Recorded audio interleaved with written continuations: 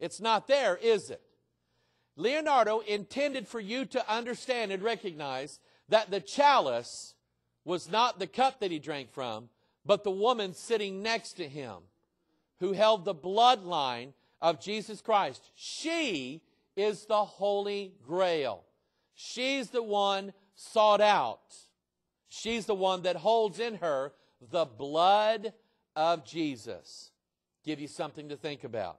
Now, we've covered the doctrines of the DaVinci Code. We've covered the gist of what it's talking about.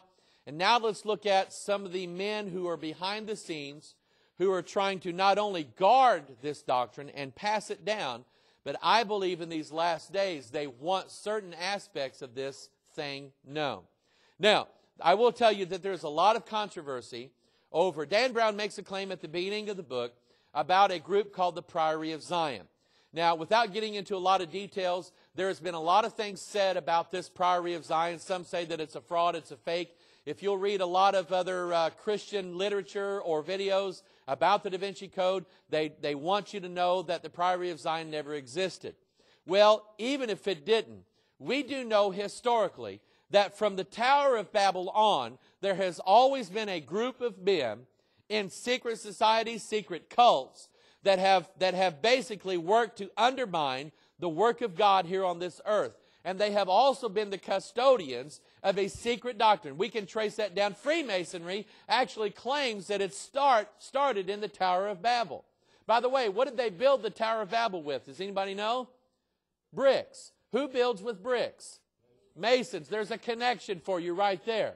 So all the way back from the Tower of Babel, we know that secret societies have existed in one form or another.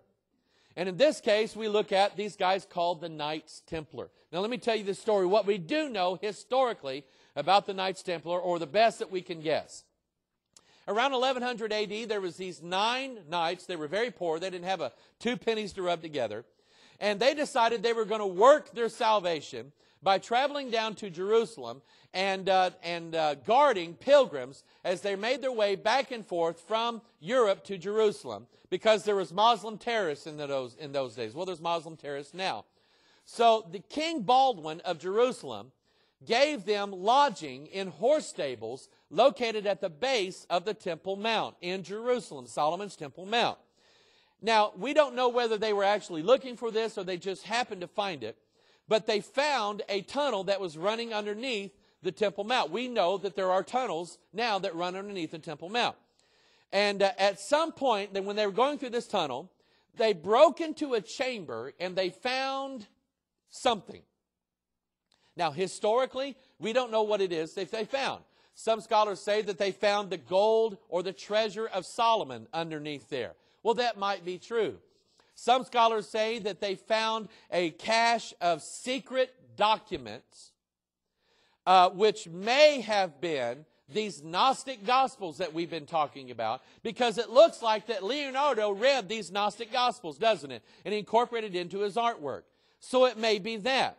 And by the way, do you recognize these scenes here that I'm putting on the screen? They're from a movie that you probably have watched called National Treasure. And they tell this same story about the Knights Templar finding a treasure under there. Now, whatever it was, these guys, these poor knights, when they carry this treasure back into Europe somewhere, and all of a sudden, the Knights Templar become the richest, most powerful men in all of Europe. Okay? These guys are wealthy. They're powerful. They have land holdings all over Europe. And they even have their own navy. The Knights Templar have their own navy. And they are above nations in Europe. Kings cannot control the Knights Templar. If you've ever written a check, you can thank the Knights Templar because they invented it. Because imagine if you were a nobleman and you were traveling from Paris to Madrid, and you wanted to carry some money with you, but you didn't want to carry it with you because you'd get robbed by Robin Hood or somebody like that. So you went to a Knights Templar, gave them your bag of coins. They wrote out a little document for you. And when you finally got to Madrid, you handed that document to the Knights Templar there. Well, they gave you your gold. Pretty slick, isn't it? They were the first international bankers. Okay. Now, For about 200 years, the popes of Rome loved the Knights Templar because they were doing things for them. But all of a sudden, the Knights Templar became too wealthy and too powerful. And the Pope, let's say the Pope wanted the King of Spain to do something for him. Well, if the Knights Templar didn't want it done, it didn't get done. And that made the Pope very, very angry. And so he decided that he needed to get rid of the Knights Templar. So in around 1307, on Friday the 13th, and that's where we get the myth, by the way, of Friday the 13th. On Friday, October the 13th, the Knights Templar, most of them, were arrested. They were tried for heresy and treason against the Pope and all this stuff. Some of them were executed. Have you ever heard of Jacques de Molay? Okay? The de Molay organization of Freemasonry is named after him. He was the Grand Master of the Knights Templar. And he was one of those that was arrested and killed. So, the remaining Knights Templar, they have this treasure, whatever it is, and they have this secret doctrine. They know that now they have to go underground. And they can no longer exist publicly. They have to be secret and they have to be private. And so they passed their wealth, the secret of their wealth, and the secret doctrine down in various ways and to various peoples. Number one, a secret society that we will refer to as the Priory of Zion, although it may not have been called that in the days that these men ruled over it, but we'll just call it that. Number two, the Freemasons, and I'll show you the connection later on. The Rosicrucians, those who talk about the Rosy Cross. And remember that I said that because we're going to see it later. The Mormon Church. Now, why do I talk about the Mormon Church? Number one, did you know that Joseph Smith and most of the elders of the Mormon Church were Freemasons? And that now watch this, because this whole idea about the sacred feminine worships what's called hieros gamos, or sacred marriage. Well, that's exactly what the Mormons believe. The Mormons believe that if you and your wife are joined together in the ritual, in the temple ritual, that when you die, you'll get to become gods over your own planet. That's stupid, isn't it? Okay? So when a husband and wife is being married inside the Mormon temple, they go into this little secret chamber, and these Mormons, they have on their holy underwear. Okay? Now that's not underwear with holes in it. Okay? That's sacred underwear, this undergarment. And on one side of this undergarment is the blade, and on the other side is the chalice, the Holy Grail in the Mormon Church. The Jesuits, and I talk about the Jesuits because they're like the CIA of the Vatican. In the Vatican, in the upper levels of the Vatican, cardinals, bishops, Jesuits, you name it, they're Freemasons.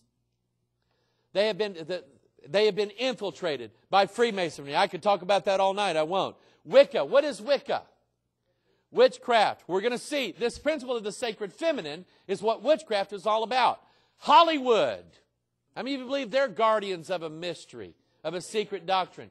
Oh, trust me, we're going to see these. You want to hang on to your seat, folks, all right? Now, up here on the screen is a list of men who supposedly were grand masters of the secret society we call the Priory of Zion. Now, there's some evidence to suggest that this list is a fake. However, the names that we know from history that are on this list, we know that these men were either occultists or alchemists. What is alchemy? Does anybody know what alchemy is? Sorcery. And it was, the whole idea is this medieval idea that through discovery of what was called the Philosopher's Stone, you could turn lead or any base metal into what? Gold, okay? Actually, alchemy, or that idea, is a metaphor because they had to hide the real doctrine. The real doctrine was that through discovery of what's called the Philosopher's Stone, that man, any man, could be turned into a god or an immortal. Okay? An ascended master. There you go. It's all over the place. And so we have a name on here. It's on the left-hand side there, the name of Nicholas Flamel. Does anybody recognize him?